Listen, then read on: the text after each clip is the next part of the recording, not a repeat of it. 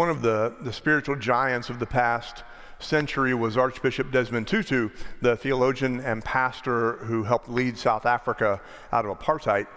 And he once made an insightful observation that reveals a fundamental truth of our faith. He said, do your little bit of good where you are. It's those little bits of good put together that overwhelm the world.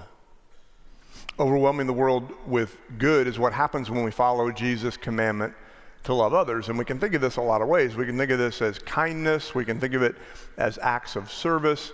We can think of it as little bits of good.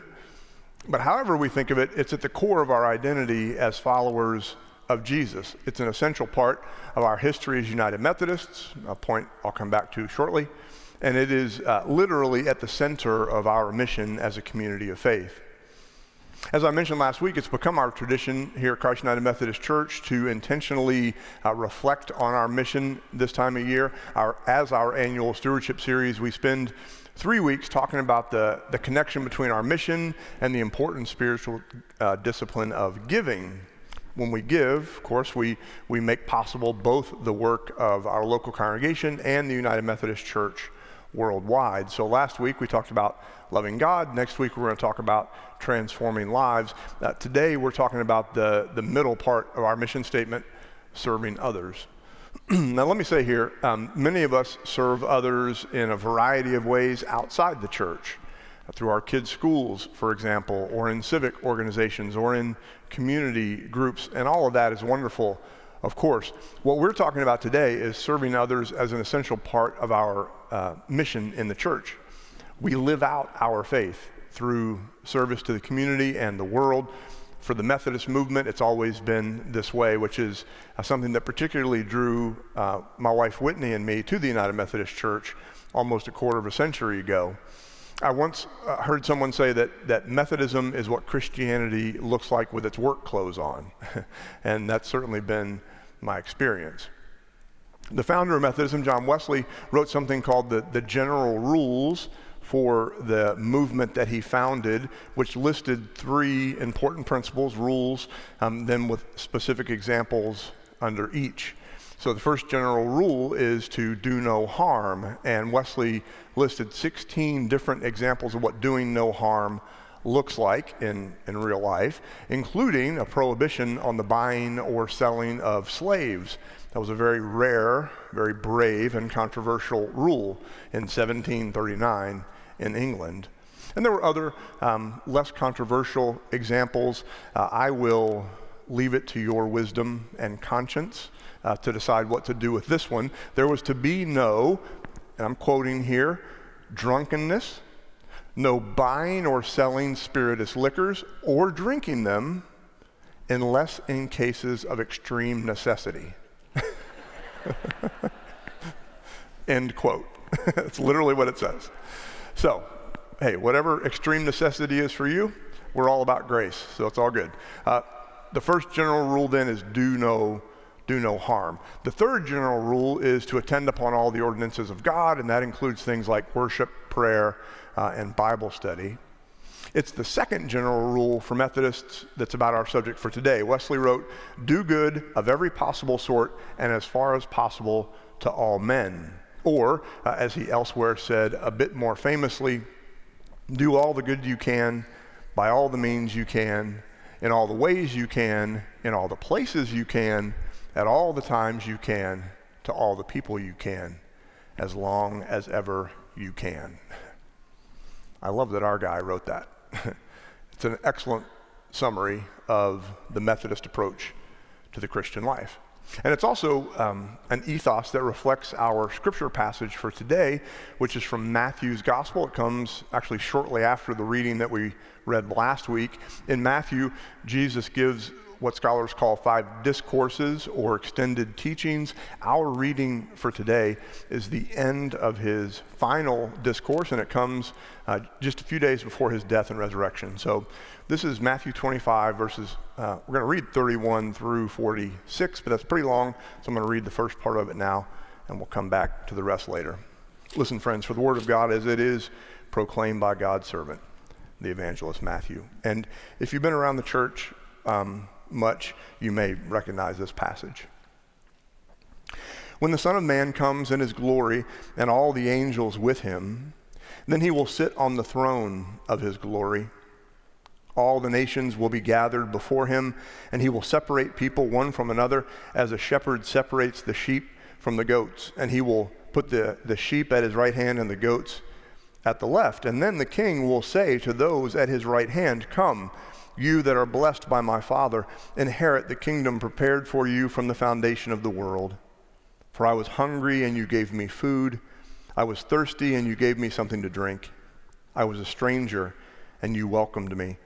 I was naked, and you gave me clothing. I was sick, and you took care of me. I was in prison, and you visited me."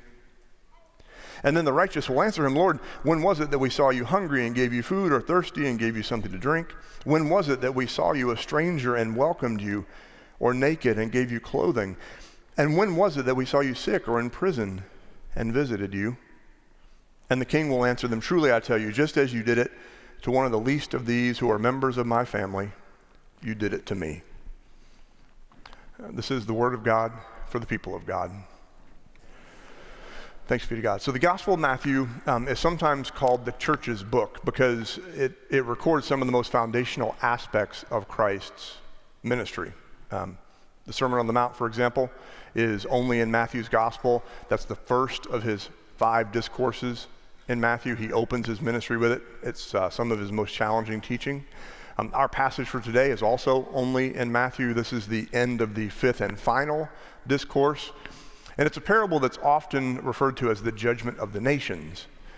It comes after 3 other parables, all of which deal with the final judgment, and it's in a discourse frequently referred to as the little apocalypse. And so his subject matter is pretty heavy here, and again, this is his last teaching before his death and resurrection. Now, it's important to note that the scene being described in our parable for today is actually the judgment of the Gentiles. So our translation that I read says nations, but the Greek word that Matthew uses is the word that in first century Jewish culture meant Gentiles. So if you're a kind of a language trivia nerd like me, goyim in Hebrew was translated as ethne in Greek. There was a different word for nations. So Jesus says that all of the ethne are gathered before him in judgment. We believe that disciples of Jesus, we are redeemed by our faith in him, right? Not by our works. We do good works because of our faith in him, but we're redeemed by our faith in him. So what Jesus is addressing here is the question of what happens to everyone who does not believe in him. And as it turns out, according to Jesus, in this very famous parable, their final destiny will be determined by how they treated others. And in this teaching about the final things or the last things, Jesus is clear that caring for others is really caring for him. I grew up in the church, as I've told you many times, and there was a hymn that we used to sing based on this parable that still resonates with me, quoting Jesus. It says, "Whatsoever you did to the least of my people, that you did unto me." If, according to Jesus, non-believers will be judged by that standard, then, obviously we should pay attention to that as well as his disciples.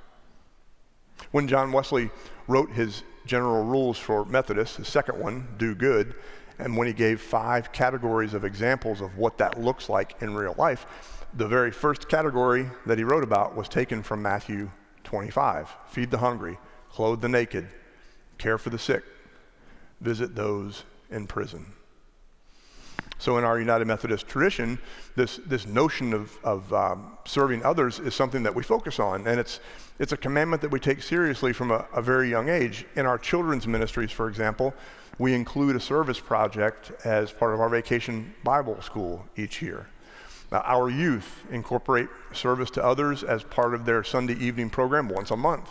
And then every summer, both middle and high school youth go on a mission trip to serve others. We start this very young. I'm sure you know that our congregation has an entire serving others ministry area with more service opportunities than any one of us could participate in. I'm going to come back to some specific examples in a few minutes. But for now, suffice it to say that as members of Christ United Methodist Church, we can serve right there. I'm looking at the table in the narthex as we leave worship today. We can serve here locally in Plano, in our community, in a variety of ways. We can travel both here in the U.S. and abroad, because there are so many ways to serve. That's who we are as United Methodists and as members of this congregation. So, okay, let's finish the text. Now listen, I was wondering where Laura was going with, like, how far you were going to go with that passage. Normally I skip this last part because, Jesus brings the heat a little bit, is what I'm saying. So Matthew 25, 41 to 46. Listen again, friends, for the word of God. Then he, the king, Jesus, will say to those at his left hand, "You that are accursed, depart from me into the eternal fire prepared for the devil and his angels. For I was hungry, and you gave me no food. I was thirsty, and you gave me nothing to drink. I was a stranger, and you did not welcome me, naked, and you did not give me clothing, sick and in prison, and you did not visit me." And then they will answer, "Lord, when was it that we saw you hungry or thirsty or a stranger or naked or sick or in prison and did not take care of you?" Then he will answer them, "Truly, I tell you, just as you did not do it to one of the least of these, you did not do it to me." And these will go away into eternal punishment, but the righteous into eternal life. Speaking of eternal life, there was a faithful man who died and went to heaven. And when he arrived at the pearly gates, St. Peter met him to give him a tour and to show him to his accommodations. And so on their walk, they passed, as you might imagine, these beautiful mansions, and there were these grand estates, and the man got really excited about what eternity was going to look like where was he going to live. But then they turned into a neighborhood of tiny houses. They were still nice because, it's heaven, but they were very small. And when they arrived at his tiny house, the man was confused, and he asked St. Peter, he's like, I don't want to be ungrateful or whatever, but why am I here? There are all those beautiful mansions and estates that we passed. And St. Peter said, "Look, man, we did the best we could with the money you sent us."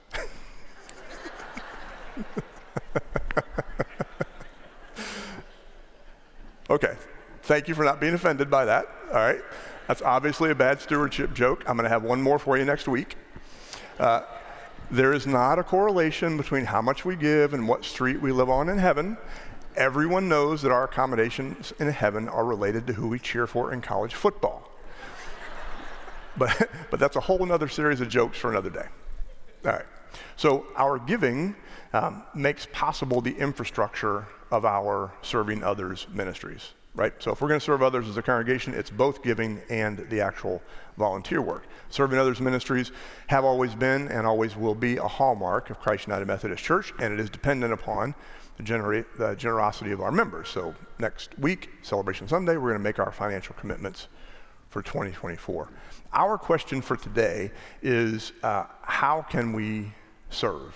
How can we do the work? Do your little bit of good where you are, said Archbishop Tutu. It's those little bits of good put together that overwhelm the world. What are the little bits of good that we can do as members of this church? Now, here's the disclaimer. This is a very, very partial list. Just going to highlight a few things. So our Serving Others ministries provide everyone worshiping in person with the chance to serve on the go. We do this regularly. Today, we're assembling snack packs for a wonderful local ministry called Hope Restored Missions.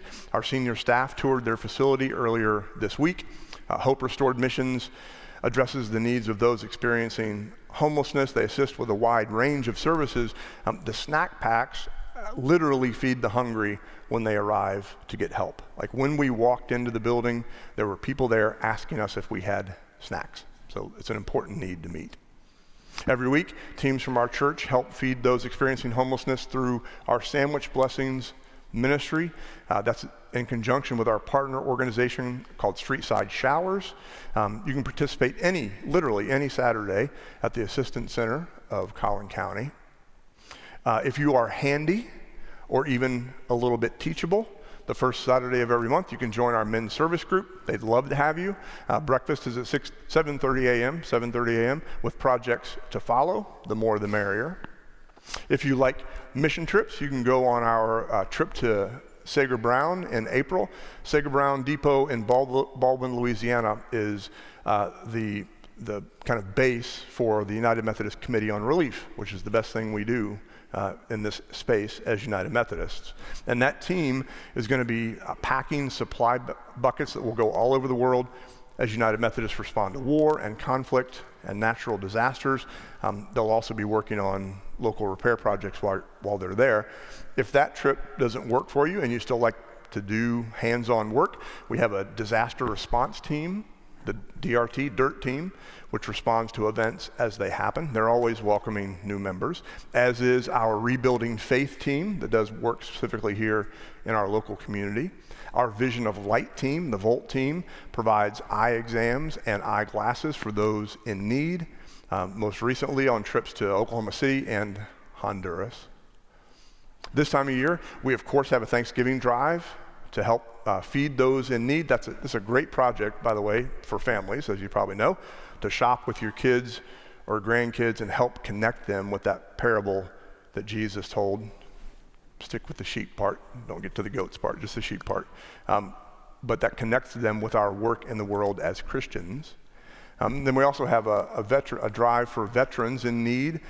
We collect comfort and clothing items as well as food items for those veterans in need. Both those drives begin next Sunday.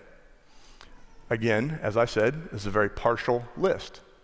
If you feel led to volunteer at elementary schools, we have a ministry for that. If you have a heart for those experiencing homelessness, you can help provide temporary shelter on cold nights through the Plano overnight warming station. I could go on and on and on. So to get you connected, our Serving Others team would love to talk to you. That's Betsy Crawford on the left.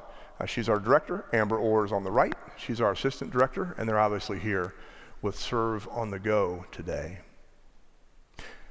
Do all the good you can, by all the means you can, in all the ways you can, in all the places you can, at all the times you can, to all the people you can, as long as ever you can. For 50 years now, our congregation has lived out Wesley's vision. All of us, as members of this church, are blessed with such variety and such passion that there really is something for all of us to do. Since our two boys were born, Whitney and I have spent a fair amount of our Serving Others energy in children's and youth ministries. It's probably not a surprise. For example, when our boys were younger, when they were in children's ministries, we would go with them to church camp at Bridgeport every year, and I was usually one of the adult volunteers. And one summer, if you've ever been a camp counselor in any of these settings, you're going to know exactly what I'm talking about. One summer in our cabin, which we shared with other churches, there was a particularly challenging child from another church. He didn't have an adult with him, so we were responsible for this group as well. And this kid was such a handful.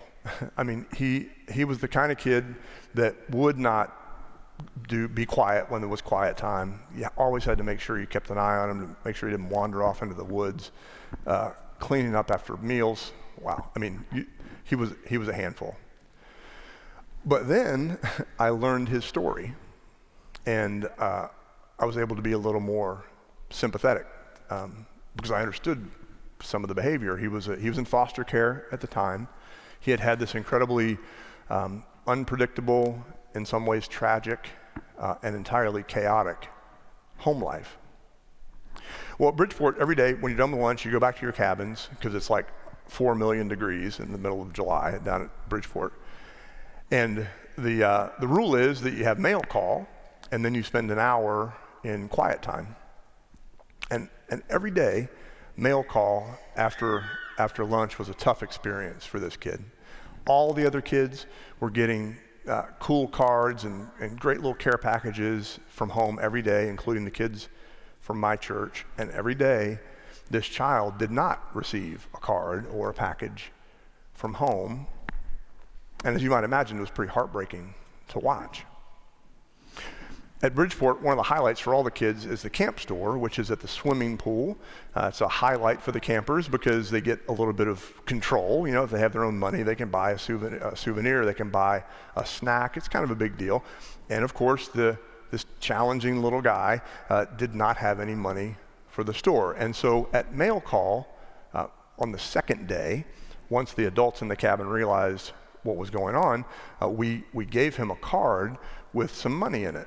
And we included an anonymous note for him to buy himself something, whatever he wanted, the next time we went to the camp store. So that afternoon, I was standing in line behind him, and I was fully expecting him to overload on candy and soda, right? And I was frankly bracing myself for the sugar rush that was absolutely going to come after that. And instead,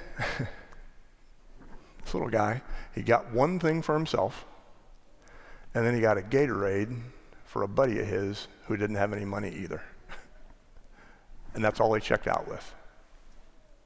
And it was this beautiful, like, incarnational reminder that there is such good in every one of us, even the challenging ones of us. Because the Holy Spirit works within us all, no matter our circumstances, inspiring us to love and to serve others as part of our mission as human beings in this world. And so, friends, blessed as we are to be part of a congregation that takes this part of our mission so seriously, may we all do our own little bits of good, whatever those may be. Because what we know is that put together, our service will absolutely overwhelm the world. Thanks be to God. Amen.